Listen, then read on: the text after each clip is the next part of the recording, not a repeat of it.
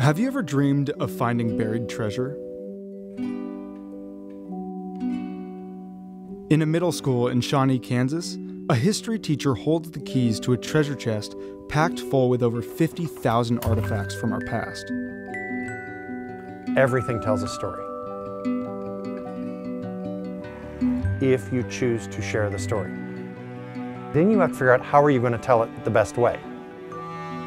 This is Keil, and for the last 25 years, he's used these artifacts to reshape the way his students see the world. Each week we make a short film about someone you tag in the comments. And this week, we're in Kansas because of a comment from Marissa Olin.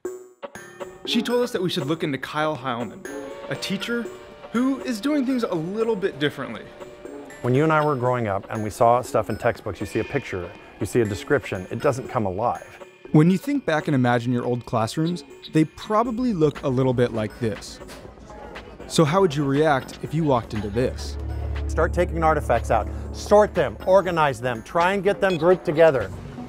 I tell stories, but the artifacts make it real. It's metal, it's heavy, it's cold, it's hard. Over 70% of the artifacts in Keil's room have been donated. The museum was started by accident. Kids started bringing stuff in, we put it on a shelf, little cheap Walmart shelf. Today, the artifacts don't just sit on the shelves. They're buried in custom-built desks for excavation.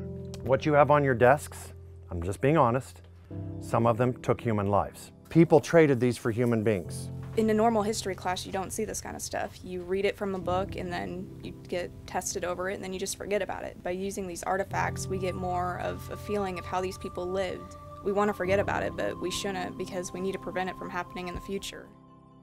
We have people with unusual ideas, Ku Klux Klan candidates, neo-Nazi candidates. Somebody has to stand up and say no. So even though it's a horribly powerful artifact and uncomfortable to talk about, I think we got to talk about it.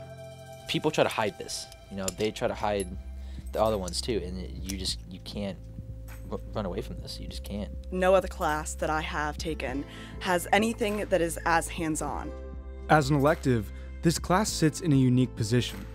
When former Governor Brownback lowered income and corporate tax rates in 2012, public school districts across the state had to start canceling electives to keep up with the budget cuts. My school has lost thousands and thousands of dollars, so you survive, you do what you have to do to get by, and you make do with what you have. I want to make a room where they want to come and learn. Sometimes there are things happening in the house that make school not important. That's hard. For some of my kids, school is the safest place to be. I want to make a room where they want to come and discover what they're excited about. Guys, I'm going to be dead. All your teachers are gone. All your parents are gone. Who's running this country? You guys.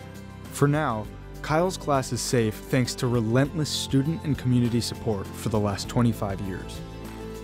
All right, guys, behave, be good, be gone. Have a great day, and I will pass more artifacts around on Monday while we finish. Thanks so much for watching. If you missed last week's episode, click here to meet Mama Cat. She's one of the coolest chefs I've ever met.